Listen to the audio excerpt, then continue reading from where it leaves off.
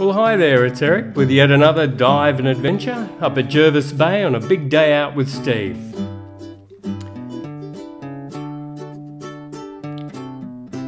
Don't you love this little fella? I mean, check this bit out. It's gotta hurt. Anyway, Steve and I stayed at the bushy-tailed caravan park at Wright's Beach. And it's a lovely spot. It's boat friendly, it's kangaroo friendly, it's diver friendly, it's overall pretty friendly. And a few of the other divers stayed up there with us and we had a barbecue. That evening, a few drinks, chilled out, and then the next morning Steve and I started like mad, filling up the boat with stuff. We don't make too bad a team, you know. I like helping Steve, except when I break my ankle. Have 6 weeks off. Haha. Anyway, it's only a very short drive from Wright's Beach to the boat ramp to Murray's Beach boat ramp. Everybody met us there. Get your stuff on the boat, get yourself on the boat, and motor on over. It's a beautiful day. Blue sky, nice and warm, pretty flat on the way out. And there we are, moored at our first spot, which was a little bit of a snorkel trek. And you've got this little cave, I guess it is, to swim through with these beautiful sheer cliffs that go straight down into the water. And some of these go 10 meters, 15 meters straight down. And it's a great little swim through. There's this little bit of water that flushes you around, throws you about. There's a nice bit of depth there, generally with quite a few fish. It's a good snorkel in the afternoon actually, there's a lot more light, but the morning's pretty good too. And we spent quite a bit of time there, exploring the little cavelets, having a look around, floating, chatting, lazing about.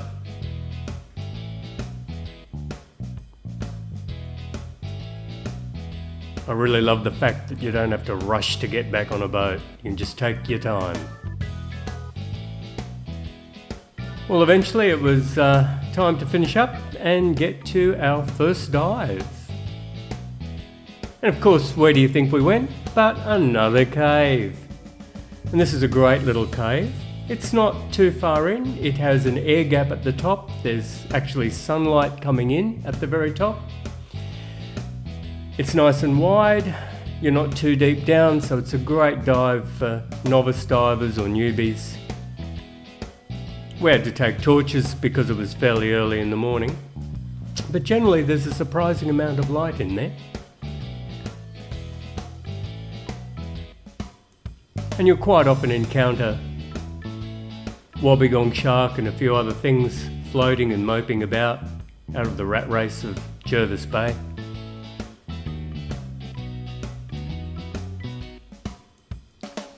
And of course, speaking of wobbegongs, what should swim right past us? But a carpet shark.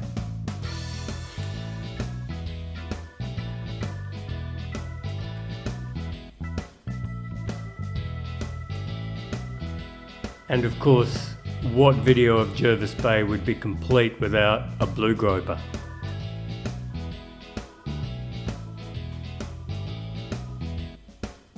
I love these fellas.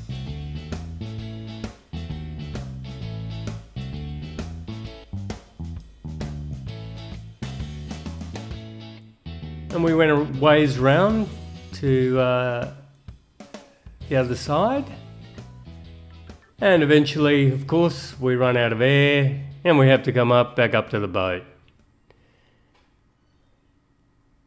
And we spent a little bit of time just sort of floating and chatting, and then getting ourselves ready to get around for lunch. Again, it's just an absolutely beautiful day. Even Steve jumped in and had a swim. So we motored on around to Boat Harbour, had lunch, spent about an hour and a half there I suppose, chatting, and some people had a snooze, walked around the beach, bludged about, just enjoyed ourselves.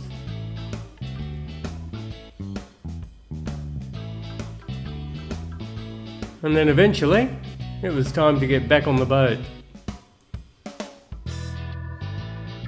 Because I was getting over my broken ankle, I didn't have to carry anything. Nothing, just me, the camera. It's fantastic.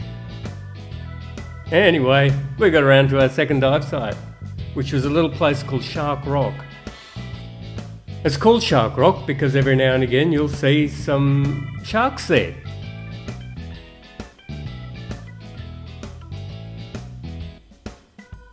And I think it goes down to about 15 metres. Water was a bit murky, and unfortunately we didn't see any grey nurse sharks on that day, but apparently the last big day out they did, so they are there. I really love the white sand and just how it illuminates the water and kind of helps with the visibility, really.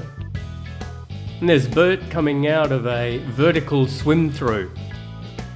I wish I had have known about this one because I would have followed them through.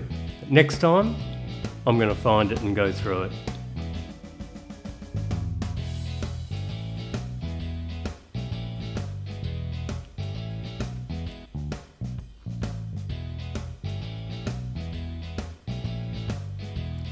And then of course, it was eventually time to come back to Murray's Beach.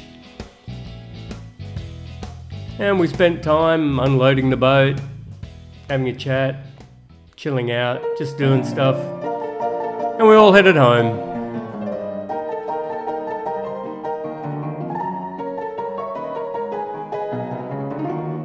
Love that drive back from Jervis Bay. Well, thank you, Steve, for hosting such a beautiful day out. And I'll see you guys in the water sometime. Bye.